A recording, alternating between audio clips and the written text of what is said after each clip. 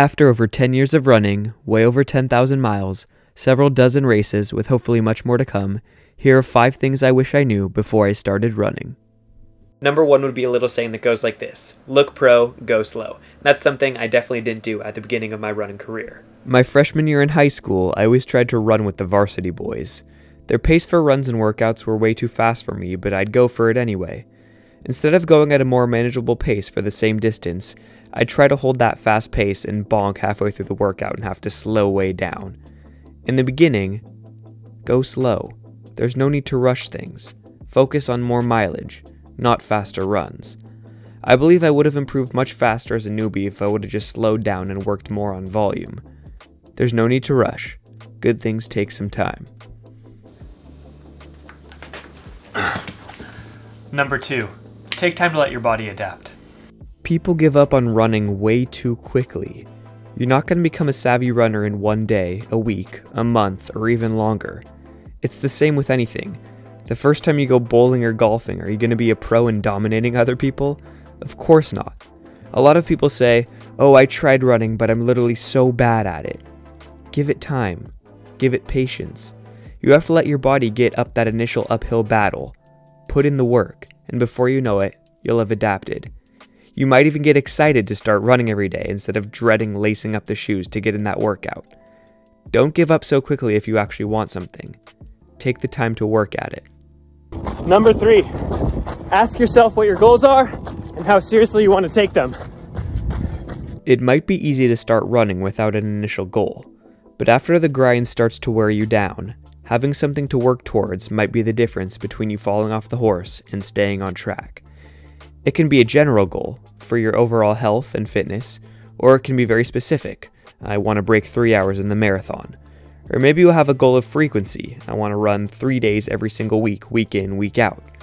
My first cross-country season, I didn't really have any set goals for myself. I just kind of ran and trained with the team, and when race day came, I raced. But when track came around, there was a huge mentality switch. Breaking 5 in the mile. It became my main focus. Every workout, run, core exercise, it was all to break that elusive 5-minute barrier.